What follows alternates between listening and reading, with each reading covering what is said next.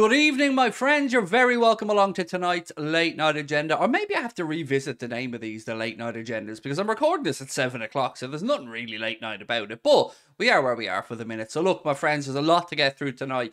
I've got an update on Manuel Ugarte for you, an update on Alexis McAllister, an update on potential investment in the summer, and a few other bits and pieces as well. You know the drill. We've gone through the newspapers, the media, and tried to find the most credible stories to bring to you surrounding Liverpool Football Club. We want to know your thoughts in the comment section. Of course, do drop a like on the video. And if you haven't hit that subscribe button, what the hell are you waiting for? I mean, how long is it going to take? You know what I mean? Click. Done. We win. No, I'm only messing. Look, seriously, let's get to the stories. So, Manuel Ugarte. It looks like the news coming out of Portugal is very good in Liverpool's race for the Sporting Lisbon and Uruguayan international. So Record, who are a Portuguese outlet, have said Liverpool are now front runners for the signature of Manuel Ugarte, having watched the player intensely in the last few matches, with a bid expected to arrive from Liverpool this week with the agent of Manuel Ugarte. Now look, what do we know about his clause? Well, we know there's a €60 million release clause in his Sporting Lisbon contract. What we don't know is how Liverpool will approach this. Will Liverpool look to maybe pay the amount but structure it differently? Will they blow us all out of the water and go in and actually just pay the release clause in one lump sum?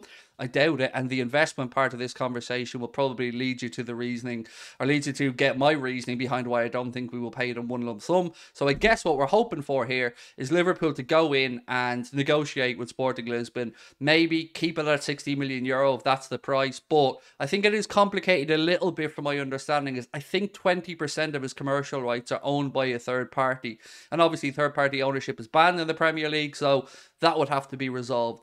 Working off memory here, I think we've resolved previous situations or situations previously around players like that. So I don't think that's going to be a deal breaker, but it's looking positive, right? Because we had been a little bit worried when we seen this stuff coming out a few weeks ago. I think it was from Neil Jones that said Liverpool are focusing their recruitment search around the Premier League. Now, didn't rule out the possibility of maybe Liverpool looking towards Europe, South America or elsewhere, but it certainly had a scratch on our heads going, well, who's going to be the DM? Who's going to be the player we bring in to maybe compete with Fabinho, maybe replace Fabinho, but certainly to come in there and give us some younger legs?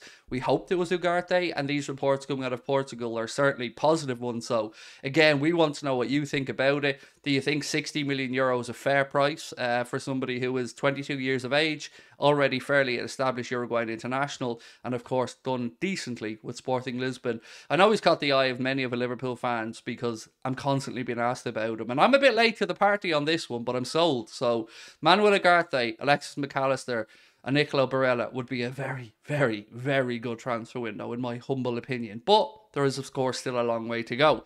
So we move on to the next story now, and it is around investments. Now, I'm a little bit concerned by what I read here. So I was flicking through the Echo earlier on. A story caught my eye about Redbird Capital, but inside that story, there was a little bit of information that kind of left me scratching my head a bit. So let me read it out to you. The Echo say that Redbird will not participate in the investment search that FSG are currently conducting, which is expected to move to an advanced stage during the summer after potential investment partners were identified through an initial search led by Mike Gordon and facilitated by US banks Morgan Stanley and Goldman Sachs. Now, my concern with this is the summer is a bit late for us, right? If they're going to really get down to the nitty-gritty of this over the summer, that's a bit late for investment to come in for Jurgen to be able to spend money in the transfer window. So, you know, call me a cynical old fool, but I believe that I believe this could frustrate us a little bit in the window. I hope I'm very wrong. I hope FSG already have this access to this bundle of money that they're going to give Jurgen to spend in the summer. But when I read stuff like that, it kind of feels like another way to let a transfer window go by a little bit without fully having to, you know, spend money. But we'll wait and see. I do believe we will act in the market. I just don't know how much and with how much freedom. So again, wait and see. Now, Arlie and Tchouaméni, anyone? Yes, a little bit of an update from 90 Min who say Liverpool would be interested in signing the Real Madrid midfielder if he was available, even if it was on loan, which is very interesting to me. The Reds wanted to sign the Frenchman in the summer, they go on to say, but Madrid pipped us to it, as we know. And we've seen varied reports coming out of Madrid. We've seen some reports that say this is all absolute nonsense. We've got no intention of selling him. We're very happy. We'll give him time, yada, yada. But just like I told you guys many times, Real Madrid will be turning their attention to Kylian Mbappe. And those stories are starting to come out now, that even with the potential signing of Jude Bellingham, Kylian Mbappe is on their radar, and they are trying to sort out the financial situation, that if he shows them any indication he wants out of Paris, that they're going to try and make him come to Madrid. Now, that could be with a bit of a, crawling around, trying to say, I made a mistake last year, I should have followed my heart, should have gone to Madrid, but yada yada. So keep an eye on that one as well. And that could all link into Tchouaméni.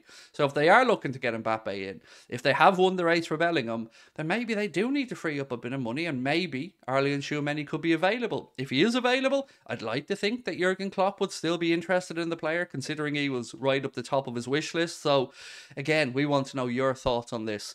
And the last story I have for you guys tonight to move on about is Alexis McAllister. So, if you're on social media, you've probably seen a post that has been roughly translated without Google Translate, and there are a few mistakes in it. But the gist of it is, Liverpool is advancing more and more for Alexis McAllister. The proposal is already under analysis by the father and agent of the national team footballer, and it is a contract until, and this is where there's a mistake, December 2028. The final decision will be made when he finishes competing with Brighton this season. Now, I think this is lost in translation because they say the winter of, and in, I believe, over in Argentina, roles reverse, winter, summer, summer, winter. So what's our winter is their summer, vice versa. And I think this is just a lost in translation. I think you mean the end of the 2028 season. So if you want to have a look at this yourself, the Twitter account you need to look for is at CL MERLO. So at CL Merlo. Check it out for yourself. Let us know what you think. It's all leading us to believe one thing though. Alexis McAllister could well be coming to Liverpool Football Club, perhaps even the new number 10. I'd personally rather him take the 8 and give the 10 to Cody Gakpo. That's my own personal preference. But it is an interesting development in the chase for Alexis McAllister. I nearly said Alexis Sanchez there. Alexis McAllister.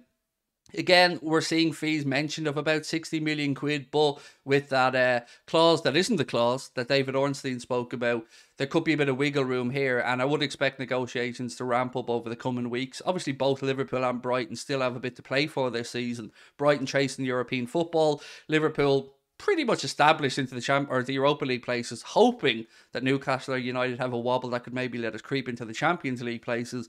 And of course, there's a huge game coming up for us on Monday, away at Leicester City, which is important to us because we need the points, but it's very, very important to Leicester, who are, of course, fighting relegation. So that is where we are at, my friends, as I knock the microphone and bring this video to an end. Let me know your thoughts on everything that we spoke about today. The latest on Alexis McAllister. Would you be happy with Manuel Ugarte as well? And your take on the possible investments dragging on into the summer. Let us know your thoughts on that as well. Are you with me in thinking this could be an excuse already for FSG, or do you think that they've made allowances for this and the money will be there for Jurgen to spend? That is it for me tonight, my friends. Look forward to catching up with you all tomorrow. Again, let me know your thoughts in the comments section. Have a good one. Talk to you soon. Bye-bye.